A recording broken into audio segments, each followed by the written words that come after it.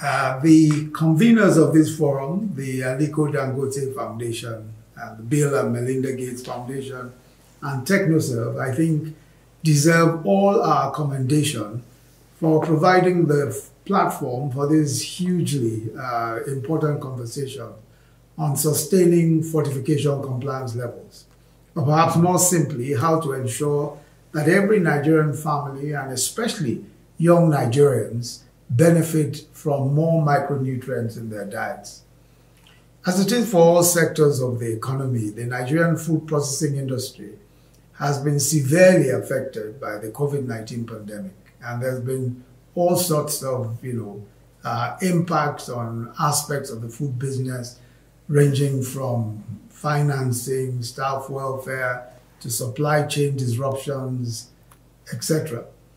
Operators in the sector have had to make difficult decisions regarding shutting down or downsizing, asking office-based staff to work from home, or putting in place some costly extra practice or procedure to protect plant employees from exposure. And all of this, of course, has taken its toll, but I must say that despite all of this, the food industry has shown tremendous resilience. The role that the industry has played during this very challenging period, I think, has demonstrated just how strong the industry is and how resilient it can be. Mm-hmm. The commitment of the leadership of these industries to national development through supporting the food system in Nigeria is quite simply remarkable. And the food systems within the processing sector, we've all heard, are fitted for improved nutrition. I must also commend the efforts of the partners in the Strengthening African Processors or Fortified Foods project, who have in the past 3 years focused on increasing consumer access to adequately fortified foods. We have an enormous opportunity here to reinforce the goal of sustainable food fortification in Nigeria. And I'm sure all of us are pleased to see how the average compliance rates to national fortification standards have increased from 50% in 2018 to 75% in 2019, and hitting the target of 90% this year. I believe this platform will continue to serve as an opportunity to review progress on an annual basis and share lessons learned against fortification standards within their respective sectors. The Nigerian government is keen on driving collaborative efforts in enhancing national monitoring and enforcement of fortification quality standards. NAFDAC, the National Agency for Food and Drug Administration and Control, SON, Standards Organization of Nigeria, and the Federal Competition and Consumer Protection Commission have done innovative work in this regard through the joint regulatory framework.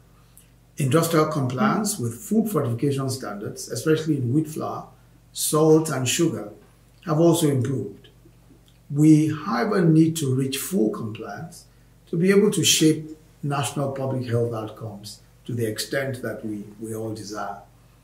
The Micronutrient Fortification Index is an interesting innovation that will motivate industries to self-regulate in meeting government standards for food fortification.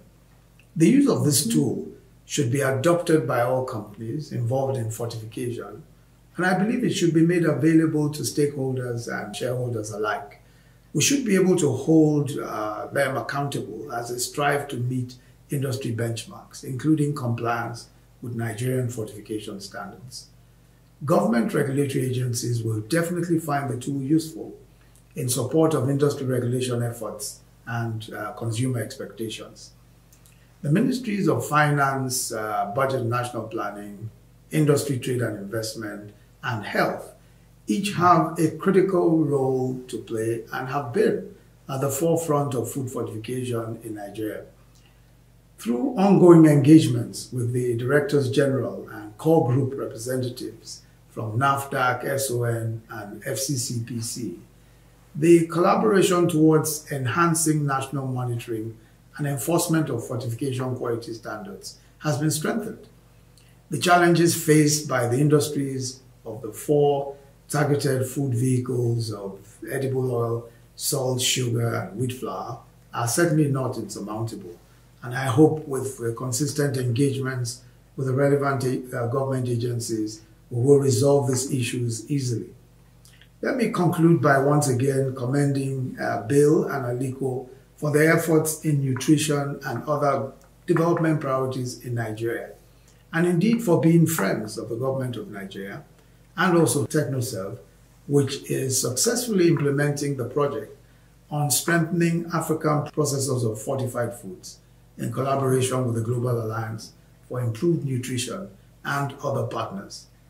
The 2021 UN Summit on Food System is around the corner, and we are all stakeholders in that process.